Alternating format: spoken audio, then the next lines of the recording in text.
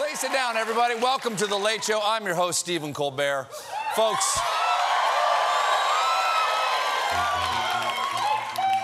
every day, it seems like we find out about another high-profile sexual harasser. And today is no exception. Brace yourself, because it's Senator Al Franken. He's been accused of kissing and groping a woman without her consent. Come on, Franken. I guess there are no good people left, so let's just get it over with. Just tell us whatever you did, Jimmy Carter, Barack Obama, Tom Hanks, Malala. Oh, my. As a fellow comedian, I long admired Al Franken. Yeah. You know, but I gotta say, this does not bode well for Louis C.K.'s Senate hopes. Here are the details. Strap in. While touring with the USO in 2006, Franken wrote a sketch where he got to kiss the female MC, Leanne Tweeden. According to Tweeden, during rehearsal, he came at her, put his hand on the back of her head, mashed his lips against hers, and aggressively stuck his tongue in her mouth. Now, for those of you not in showbiz, actors call that technique sexual harassment. And it didn't stop there. On the way home from the tour, she fell asleep on the plane, and Franken decided to take this goofy pic. Oh boy, that is admissible evidence. So this is bad. Franken has responded, saying, I certainly don't remember the rehearsal for the skit in the same way, but I send my sincerest apologies to Leanne. As to the photo, it was clearly intended to be funny, but wasn't. I shouldn't have done it. Okay, intended to be funny, but wasn't? No. Your movie, Stewart Saves His Family, was intended to be funny, but wasn't. That photo was intended to embarrass her. That's why he did it while she was asleep. Nobody goes up to their buddy when he's awake and says, hey, can I draw a penis on your forehead? Franken later released a more complete apology in which he said, I am asking that an ethics investigation be undertaken, and I will gladly cooperate. Well, that's nice. It would be wrong if an ethics investigation was done without his consent. Of course, Franken is just the latest politician accused of sexual harassment. All week, we've been talking about Alabama Senate candidate and man who buys his wardrobe at Party City, Roy Moore. Yesterday, you remembered.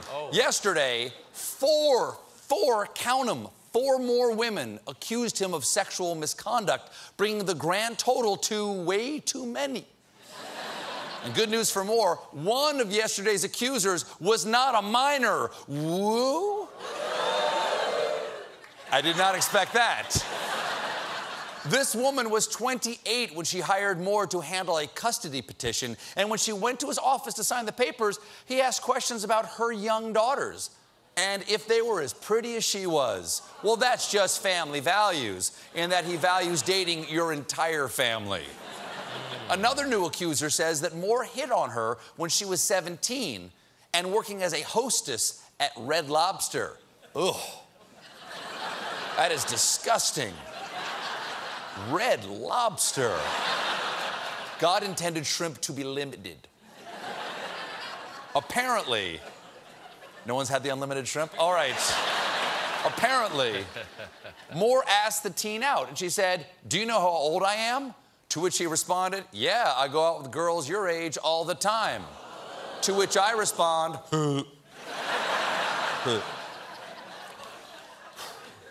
Remember, Monday we learned that Moore had been banned from his local mall, and apparently his behavior was so bad that Sears had a whole Roy Moore protocol. One store manager told new hires to watch out for this guy, and Moore's behavior caused women to hide from him when he came in the Sears. Okay, welcome to training. Couple things to remember. Always wear your name badge on the floor, okay? You gotta cash out before you punch out. And if you see Roy Moore, pretend to be a mannequin. Don't blink or he'll know you're a real girl. Oh, my. And of course, because we're talking about Roy Moore, these Sears employees were in high school. One of the women says that Moore asked her where she went to school and then for her phone number, which she says she declined to give, telling him that her father was a Southern Baptist preacher, would never approve. But that did not stop Moore. A few days later, the girl was summoned to the principal's office over the intercom in her classroom. She had a phone call.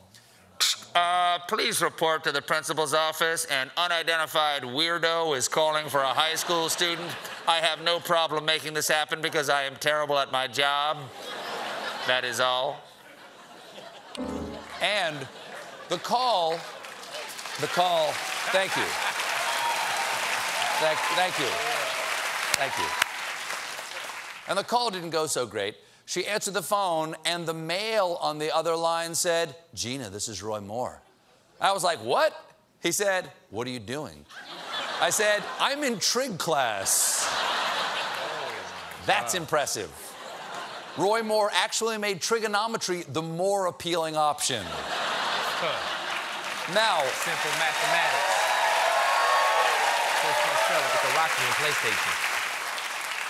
all of these allegations have put Republicans in a tough position. They want to hold on to the Senate, but they don't want to back a perv. That's why Senate Majority Leader and inspiration for the sad face emoji, Mitch McConnell, he thinks Attorney General Jeff Sessions should run against Moore as a write-in candidate. He fits the mold of somebody who might be able to pull off a write-in. The Alabamian who would, fit that standard would be the Attorney General, right, who's totally well-known and extremely popular in Alabama. Yes, well-known and extremely popular in Alabama are the only criteria. So in that case, your other choices are Forrest Gump, a statue of Bear Bryant, or a jug of sweet tea with sunglasses. But I say sweet tea. It's going to be sweet tea. I like Forrest. I like Forrest. But Moore isn't afraid of the Washington Republicans tweeting, "Dear Mitch McConnell, bring it on." A strong sentiment leading the head of the National Republican Senatorial Committee to tweet, "Bring It On is a movie about high school cheerleaders."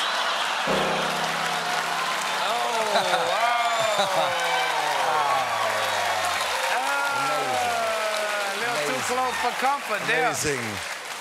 To which Roy Moore replied, "And?" Well, Moore is fighting back. Yesterday, one of his attorneys held a press conference intended to put all of this behind them. I've been with him in probably over 100 different meetings and been around probably in excess of 10,000 different ladies in Judge Moore's presence, and not once, not one time, have I ever seen him act even remotely inappropriate against any woman. Of course you didn't see it. You weren't in their trigonometry class. But the main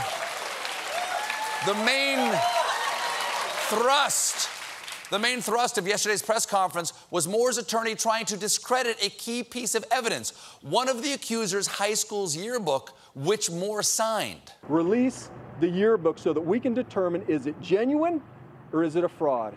Yeah, it could be a fraud. Let's compare Roy Moore's known signatures, okay, up here, known signatures, with that in the yearbook. See? 3 totally different signatures by the same guy. Now, the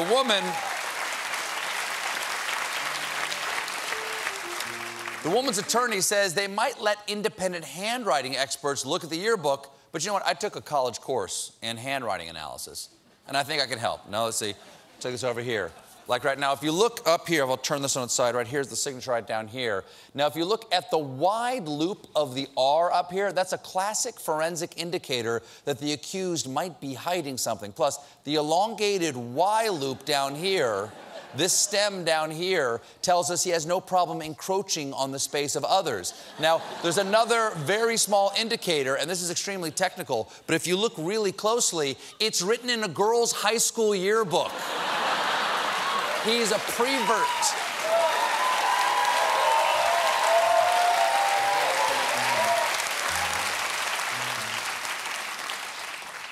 Today, Roy Moore held another press conference and began with a story about some advice a seasoned judge gave him in his early days in politics. What you need to do is have eyeglasses. It shows people that you study a lot and read a lot. Then he said, then you have to have one other thing. He said, well, you have to have hemorrhoids. And I said, why? He said, well, it gives you a concerned look.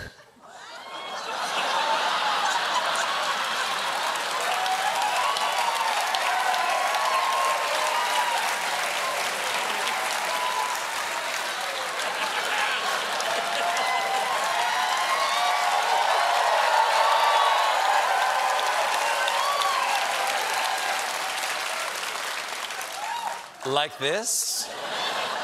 Are you holding a press conference about your butthole? And Moore blasted the media for focusing on him. Today we got a call from one big magazine that you all recognize if I say the name. I don't want to say it. I'll say it. It's barely legal, and they're looking for a new editor-in-chief. But Moore was defiant. There's been comments about me taking a stand. Yes, I have taken a stand in the past. I'll take a stand in the future, and I'll quit standing when they lay me in that box and put me in the ground. You can take my teenage sales clerk when you pry her from my cold, dead hands.